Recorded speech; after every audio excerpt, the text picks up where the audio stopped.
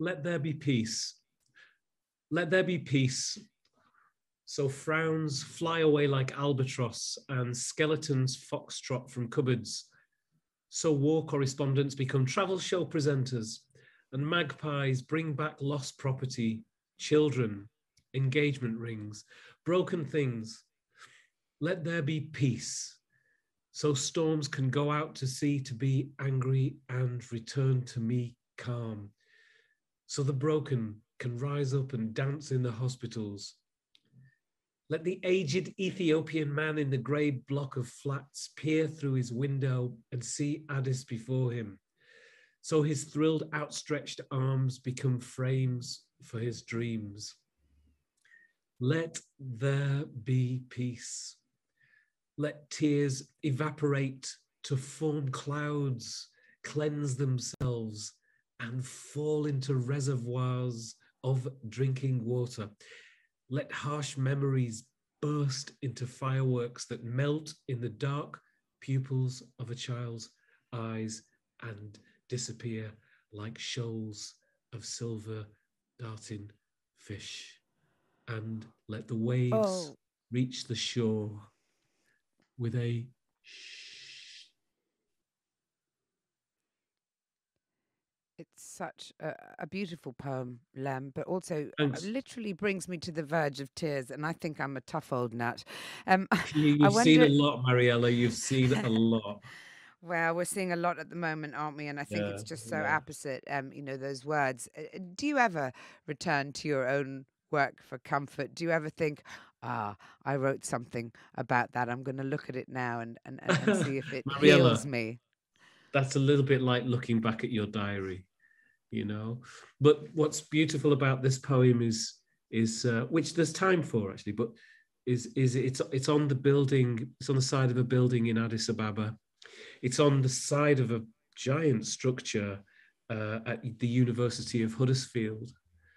And whenever there is conflict, such as the one we're seeing and going through at the moment, somebody will post it to say thank you.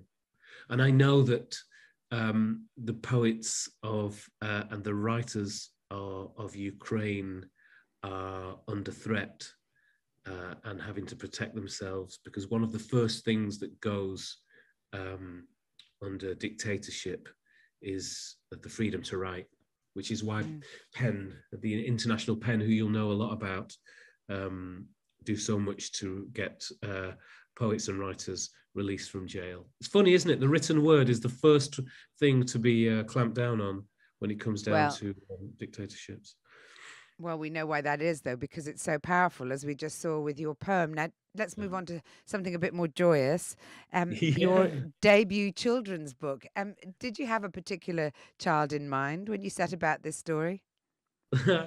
um, if I'm really honest with you, the child is in the book.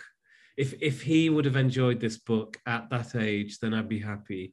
The central character, and I say that because it's a story that I really wanted to tell when I started writing and performing at 18, 19, 20 years of age. I used to do a lot of work with this age group, five around 5 years of age, the infant school, preschool age. I used to do lots of not workshops, touring with a storytelling group called Telltales. Who and it's just great to get back there, because I think the the child at 5 is a very critical audience.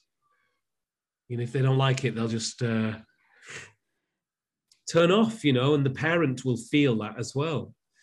Um, I think it's fair so, to say that children at any age are an extremely critical audience. So you're a yeah, very brave man for yeah. attempting to please them. I wonder what you want a child reading this book to take away from it. It's interesting to me that you having grown up in care, that the theme of Yes. home, the search for it, and then finding your place is always prevalent in your work, no matter what age you're writing for. It's funny, Mariella, I'm judging the Children's Illustration Award for the NIBBYs, the National Book Awards British Book Awards, administrated by the bookseller. And so I'm seeing lots of children's books, and I am proud of this because the character has no parents and is on a journey and feels lost on his birthday. It sounds really sad. But when I look at this book, my own book, and I look at the others that I'm judging, I'm helping to, I'm looking at in detail, joy is really important.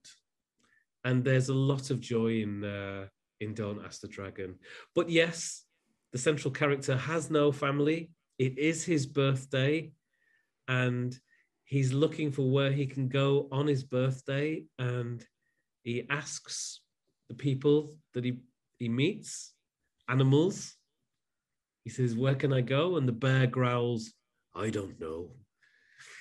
And they all tell him, "But whatever you do, don't ask the dragon," because they're all frightened of the dragon. And sounds like my household. I think you haven't modelled that dragon on me, have you? I have not. We have seen, and you'll be, witnessing it at the moment during your judging process, a really positive explosion, I think, in children's literature when it comes to the range of experiences they reflect. When I think back to my reading as a child, everyone lived in a perfect family with a mother and a father who looked, perfect and served meals, and everyone played their prescribed roles, and now Yes. we have protagonists from all different backgrounds and types of family. How much do you wish it had been the case when you were a child, and perhaps more importantly, how much difference do you think that makes to children growing up in the real world?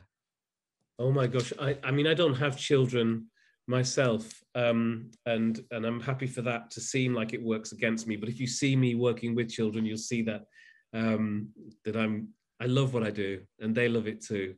That's all I can say. And you can't say that unless it's true. Anyway, the bookshop and children's writing is actually right on the front line of cultural change. So the books will, as you say, they will look at the questions of race, questions of gender. Are being looked at in children's books in a very serious way, but also with humor again, because this is storytelling. I think of children's writers as being more rock and roll than the so-called punk poets, Mariella. because I think that's fair enough. I'm gonna let you get away with that, Lemn Sissay. And thank you very much for joining us on Times Radio. Don't Ask the Dragon is published by Canongate Books and out now. And wasn't that poem just absolutely mesmerising? Thank you for that too, Lem.